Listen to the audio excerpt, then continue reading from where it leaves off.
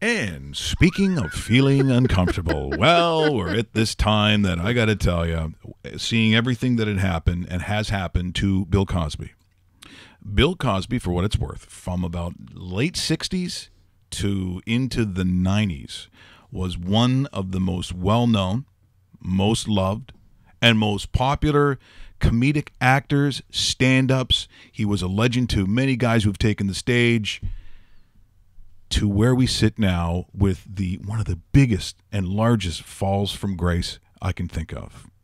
So, upon seeing the sentencing, I thought, I'm going to go back several years to the interview that I had with Bill Cosby. And at this time, it's Sportsnet, the Fan 960, where I'm talking to him. But I have no idea what we're going to talk about because he's playing that night. He is playing that night in Calgary.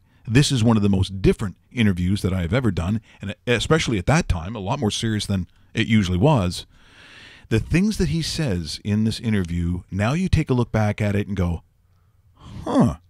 there's a couple of things, and I'll only play a segment of the interview. I'll put it on Twitter later if you want to hear its interview in its entirety. But this is my interview with Bill Cosby pre-sentencing. Oh, yeah. And we have him, the legend. We finally got a hold of him. It was our fault. You don't want the cause mad at you. He could start throwing Emmys at us and it wouldn't be finished for a day. Bill Cosby. Right now, how about a little Joe Williams? Hold it right there. Baby, please don't go. Hold it right there. Baby, please don't go. Only one guy sounds like that. Ever. What a way to bring in Bill Cosby. Love it. Good morning, Bill Cosby.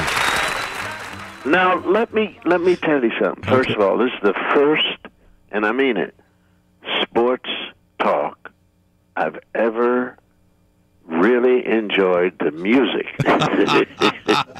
Usually, man, you get...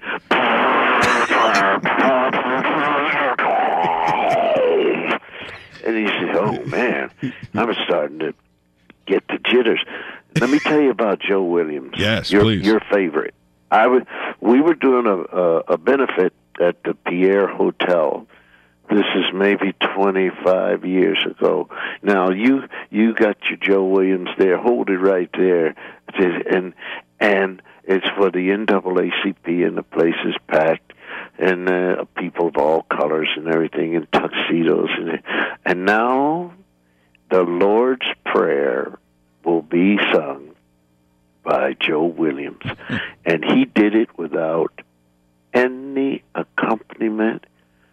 And I said to myself, this guy has range. It was the most wonderful Lord's Prayer. Unexpected, but a cappella, and notes as clear as can be. And then, that day he died, I didn't know he had. I got off the plane in Peterborough.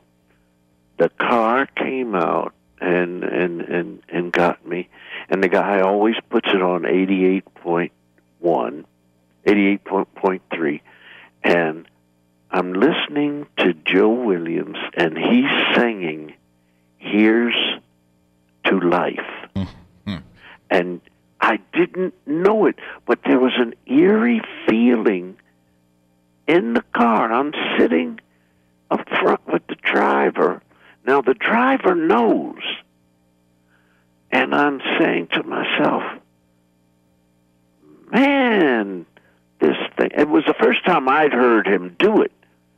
I said, this just sounds strong. He said, yeah, he sang it like he knew he was going. I said, well, what do you mean he knew? He said he died.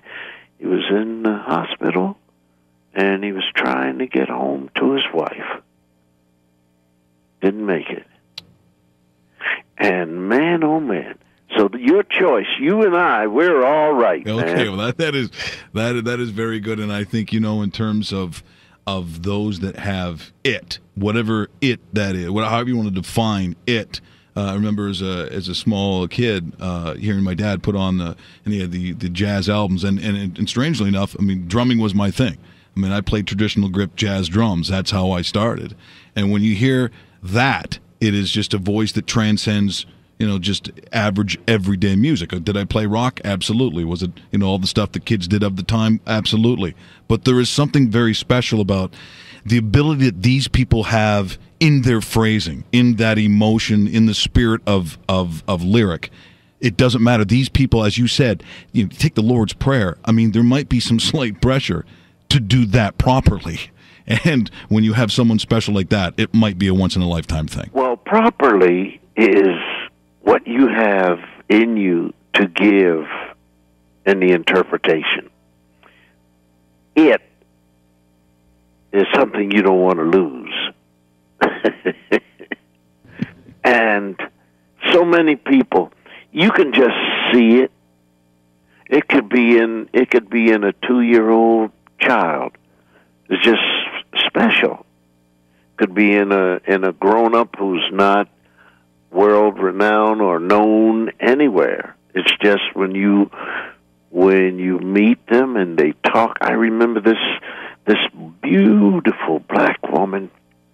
It was my second time playing this casino in Mississippi, and I came in the back way to just shake hands with the people, and this woman was in a red suit dress and a red hat and this black skin, just with the red bouncing off the lights and hitting the skin, and she looked must have been 70 something like that, man, and her skin had the sun line on it, and just beautiful. And I stopped, and there were people around her, and obviously they were smiling, and they had something to do with bringing her there, obviously.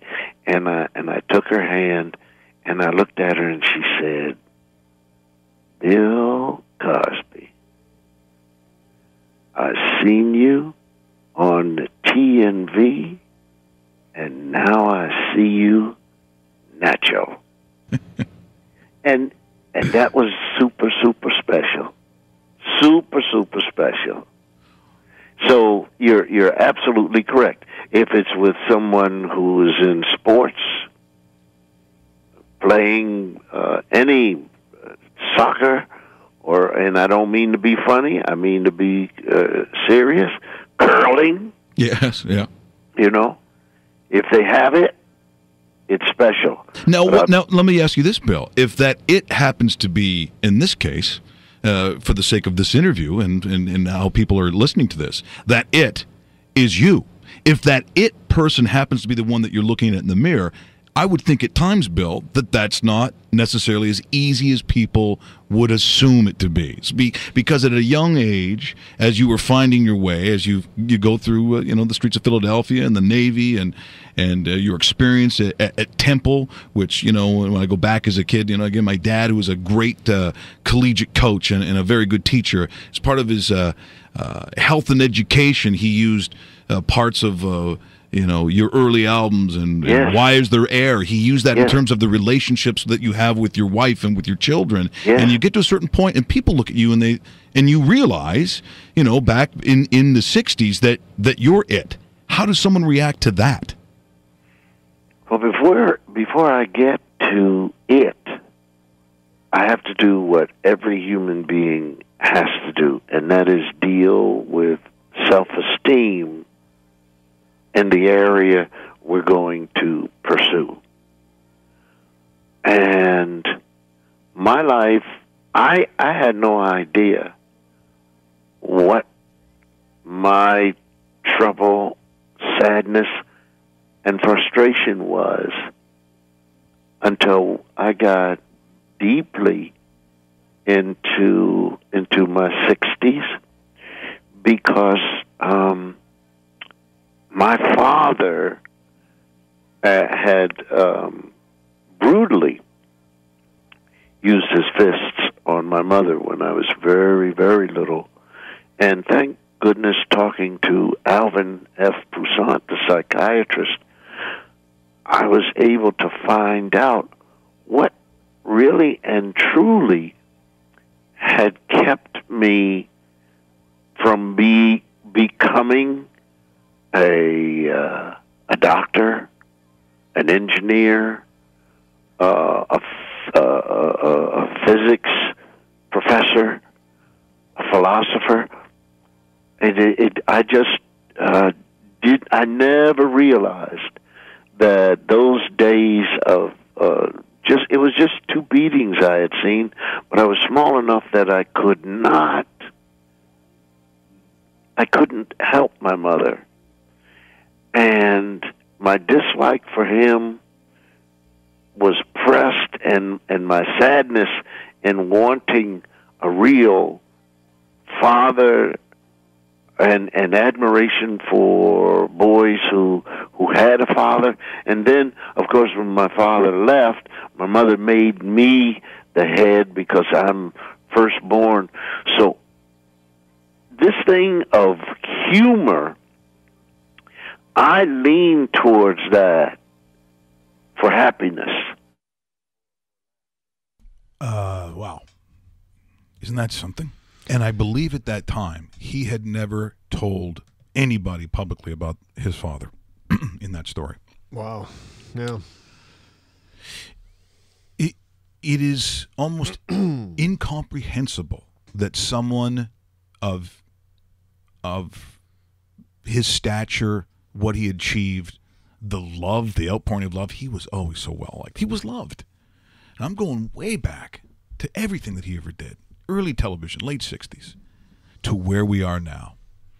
And so if you want to hear that interview in its entirety, but I just thought for the sake of what we have just seen this past week and being back on the show, that is an interview I'll never forget in a time I think that if you had told me what was coming, I definitely wouldn't have believed you. What? We just become best friends? Yep.